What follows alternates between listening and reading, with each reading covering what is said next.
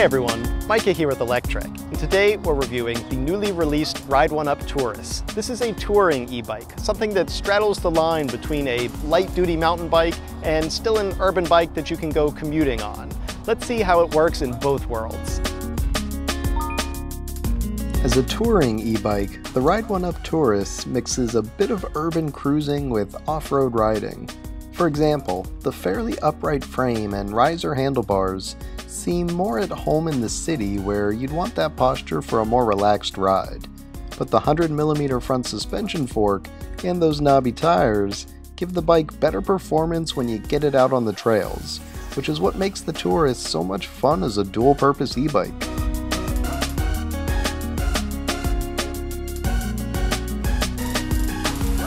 Now, is this a heavy-duty off-roading mountain bike? Of course not. You're not going to be taking this on the twisty single track. You're not going to be doing downhill trails, that sort of thing.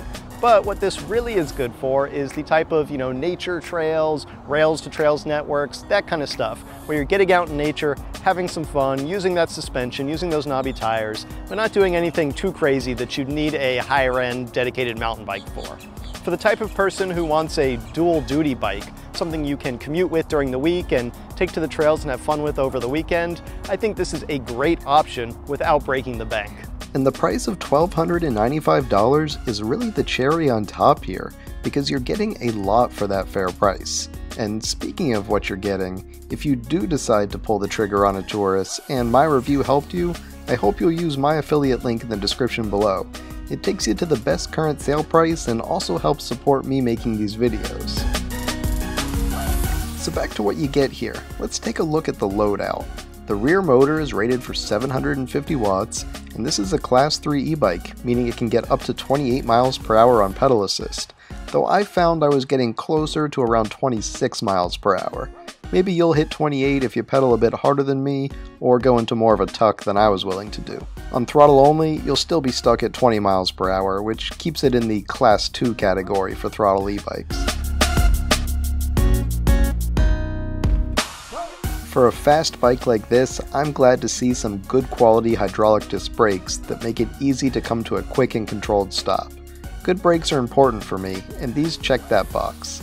Now, the company did save a few bucks in other areas, such as the fairly basic bargain Shimano shifter and the basic derailleur and back. If you're the kind of rider that will stick to throttle all the time, you won't even notice those. But for my pedalers out there, you'll probably be fine as long as you take care of the bike and don't wrap it around a tree or anything. These shifters and derailleurs, they're basic parts, but they're good enough for casual recreational riding that most of us do.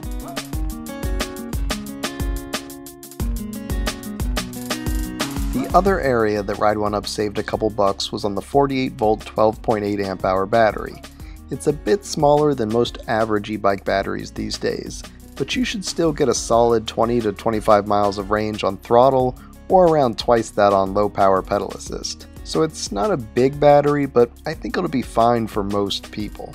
And while we're at it, the display is pretty bargain basement too. Nothing wrong with it, it's just kinda simplistic. But if it helps keep the price at that low $1,295, then I can support it.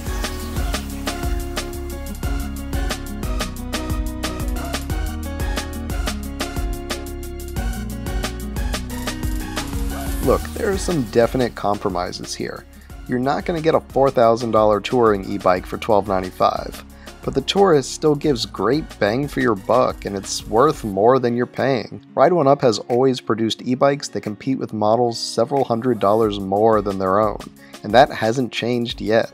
The Turris here is an excellent starter bike for those that want to mix it up off-road, but still get some good commuter riding in as well. Even the features like the included fenders and LED lighting add to the urban-esque nature of the bike. A rear rack would have been a nice touch if they had included it as standard equipment, but at least there are mounts so you can add one yourself. All in all, I'm thrilled with what I'm getting here for this price. Very few corners were cut to get there, and the important parts like quality brakes and decent suspension are respected, making the result a bike that feels great underneath you, whether you're cruising the dirt and sand or the tarmac and concrete.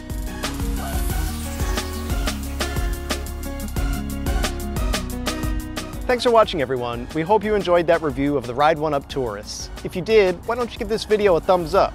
And don't forget to subscribe so you won't miss any of our future electric vehicle videos. We'll see you here next time.